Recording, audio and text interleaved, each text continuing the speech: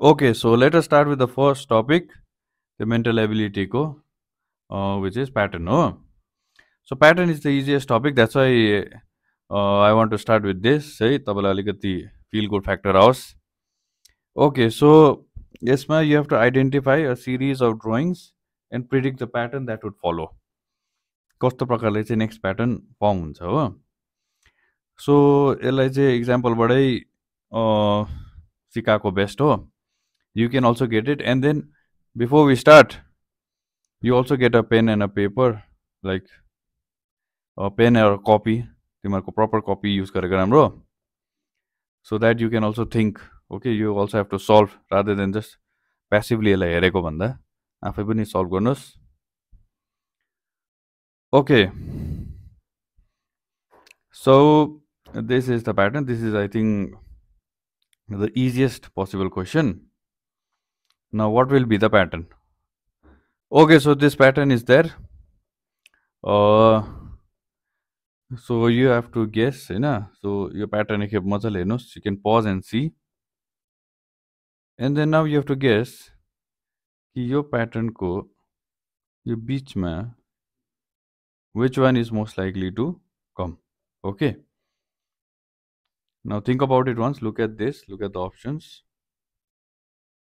and look at the question. Now think about it, which one will be correct. So you can pause the video also, try to solve it. Okay, so if you have paused and solved, that's good. Let's try to solve it. So first one, you have to see how the change is happening. First one छ यहाँ white छ, then यहाँ white, then यहाँ white. White is alternating. यहाँ मुनिपट्टिकोमा यहाँ white छ, यहाँ white छ, यहाँ white छ. Very simple. So यसमा यहाँ white छ, यहाँ white हुनुपर्ने, then यहाँ white. त्यस्तो हुनुपर्ने. So most probably this is the correct answer. जहाँ चाहिँ यता राइट साइडको बटमपट्टि is shaded. So त्यस्तो खालके कुन चाहिँ छ? So D मा छ, and D is the correct answer. Okay, so this one was very simple. I hope you got it, right? So let's move on to the next.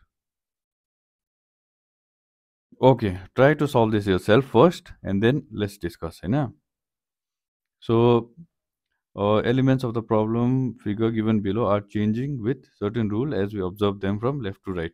Left to right, there's a pattern that's being followed. So what will come next? After this, what will be the fifth one? Fifth drawing चाहिँ कस्तो हुनुपर्ने? So for this also एकखेप यहाँ चारवटा option छ, pause गर्नुहोस्, pause गरेर you try yourself, and then let's see. Okay, if you have tried, pause गरेर try गर्नुभएको छ, very good. Even if you haven't, let's discuss this. Okay, now यसमा चाहिँ के गर्नुपर्छ भने यहाँ एउटा ट्रायंगल छ, यहाँ एउटा stick टाइपको छ, एउटा लाइन छ भनौँ न. So now you have to look at them individually. That's how I do mostly. Okay, यसको प्याटर्न हेरौँ. फर्स्टमा यो ट्रायंगल माथि छ, त्यहाँदेखि यो ट्रायंगल यता गयो, यता सर्यो, अन्त उसको उयो चेन्ज भयो, ओरिएन्टेसन पनि चेन्ज भयो. नाउ ट्रायंगल यता गयो, यहाँ पुग्यो, ओरिएन्टेसन चेन्ज. अब ट्रायंगल माथि गयो, ओरिएन्टेसन पनि change. Most probably now triangle will come here, orientation change भने चाहिँ अप हुनुपर्ने. ओके, सो अप भएको कुन चाहिँ छ? डी मात्रै छ. सो डी आन्सर हुनुपर्ने, but let's confirm with the other pattern. फर्स्टमा स्टिक सिधा छ, अलिकति बाङ्गो पर्यो, पुरै बाङ्गो पर्यो, अझै बाङ्गो पर्यो. अब मोस्ट प्रोबब्ली स्टिक सिधा हुनुपर्ने. सो डीमा स्टिक पनि सिधा भएको छ, यो लाइन पनि सिधा भएको छ. सो दुईटैपट्टिबाट कन्फर्म भयो कि D should be the answer. So let's tick D, and that is the right answer भन्नु होला नि.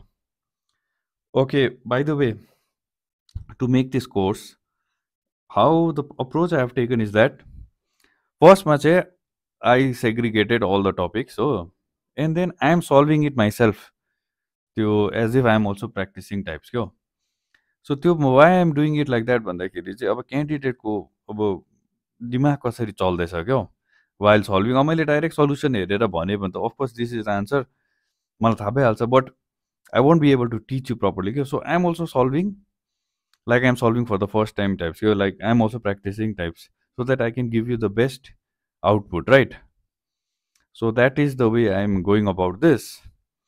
So I can teach you like in a good way. Yo, I can also teach you how my brain is working. So you can also त्यही प्रकारले तपाईँहरूले पनि के आफ्नो एउटा प्लान बनाउँदा भयो. Okay, so let's go to another question. Okay, so similar to the अघिको one, यसमा पनि दुईटा प्याटर्न छ, दुईटा अब्जेक्ट छ, दुईटा अब्जेक्ट भेरी हुँदैछ अघिको जस्तै. So this is the question. Okay, मजाले प्याटर्न हेर्नुस्. You can pause also and see this solution. Okay, this is the solution. Solution is not important. Now यो के हो, यो 7th प्याटर्न कस्तो हुन्छ, 7th प्याटर्न कस्तो हुन्छ, that is the main question नि. Okay, now you all pause the video and try to solve yourself. Just see how the two shapes are moving and what will be the 7th one. Okay, so pause the video. Okay, so तपाईले try गरिसक्नुभयो भने, so let's see how is this triangle moving. Triangle is moving, coming here, then again coming here, then going here, हैन, now here, here. Most probably triangle will reach here. So यहाँ triangle छ. Okay, now look at this square. Square is moving in what direction? Clockwise direction. Triangle is moving anti-clockwise, हैन. So square यहाँ पुग्यो, त्यहाँ यहाँ पुग्यो, त्यहाँ फेरि यहाँ पुग्यो, अब यहाँ पुग्यो, अब स्क्वायर यहाँ पुग्छ obviously. So यहाँ पुग्यो. Okay, now look, let's see कुन चाहिँ अप्सनमा चाहिँ यो मिल्छ. I think B, right? Triangle and square. Okay, so B is the correct answer. भइगयो. So this is how you have to solve pattern. You have to see बेला बेला दुई तीन, अब अहिले त दुईटा मात्रै छ, तीनटा चारटाहरु पनि हुन सक्छ क्या. Just see individually how they are moving. अन्त त्यही प्रकारले एक एकवटा गर्दै प्याटर्न फर्म गर्नुस्, तपाईको सल्भ भइहाल्छ. Obviously I am taking relatively easier questions, and then when you actually solve UPSC को previous year, it will be यही level हुन्छ. 1 2 might be slightly difficult, but focus on the fact that you have to solve as far as possible 90% plus. So if you can solve with confidence, then you'll do well, right? Okay, and even if you want to solve that remaining 10%, my advice is फर्स्टमा अरु सबै टपिकको 90% सक्नुस्, त्यहाँदेखि यो difficult 10% गर्नुस्, rather than doing 100% of one topic and leaving out other topics. हुन्छ नि, other topics चाहिँ 10% पनि गरेको छैन. Most of the candidates do that. हुन्छ नि, they try to perfect one topic and then अरु टपिकमा चाहिँ खुल्लुत्तै. त्यस्तो चाहिँ हुनु भएन. 90% of all topics you do first, 80 to 90%, and then do the difficult 20%, 20 to 10%. त्यही पनि टाइम भ्यायो भने चाहिँ भ्याउने हो कि हैन त्यो एउटा क्वेसन हो. सो एटलिस्ट हैन 80-90% सबै टपिक त सक्नुस्. Okay, okay, let's go to this one. Same as the previous one. यसमा चाहिँ दुईटा छ फेरि अब. ओके, दुईटा छ, यो एउटा मैट्रिक्स टाइपको छ. अब अघिकोमा चाहिँ उयो 6th 7th one, अब लास्ट one कुन चाहिँ, अब यो चाहिँ बीचमा प्रिडिक्ट गर्नु पर्यो के छ. हो त्यो पहिलाको एउटा पनि बीचमा प्रिडिक्ट गर्नुपर्ने थियो, त्यस्तै खालके. Now this is the question. एकै पज गरेर हेर्दा हुन्छ.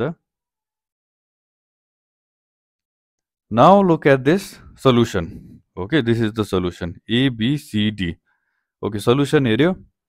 अब solution ज्यादा नहेरी यो प्याटर्नलाई रेकग्नाइज गरेर let us try to solve. Okay. Okay, so you can pause the video right now and solve it, and then we can solve together. Okay, जसले pause गरेर solve गर्नुभयो उनीहरुको you can check, right, the solution, and you can see how my mind was working while I was doing this. Okay, so how I was thinking was I was going this way. Okay, I was going this way.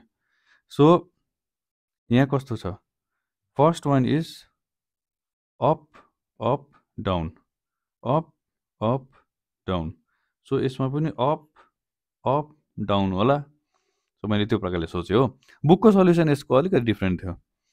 अब second one हेर्नुहोस्, up down up.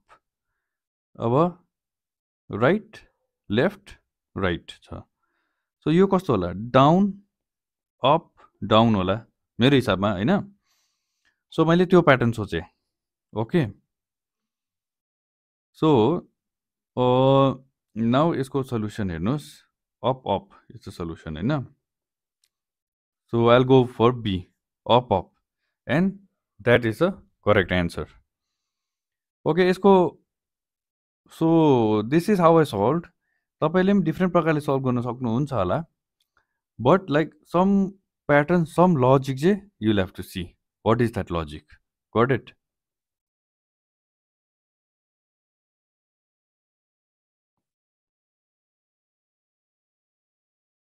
Okay, so this pattern, let us try to solve in a different way. Again, I went in a linear way. मैले linearly सोचेँ, बा तपाईँहरू यो डाइरेक्सनमा सोच्नुहुन्छ होइन. So यहाँ हेर्दा कस्तो छ, up up up, no change. Up up अपै होला, no change. Down down down, no change. So योपट्टिको no चेन्जमा चल्दैछ हो. अब यो हेर्नुहोस्, यो छ अप, त्यहाँदेखि यतापट्टि घुम्यो, त्यहाँदेखि मुनि फर्क्यो.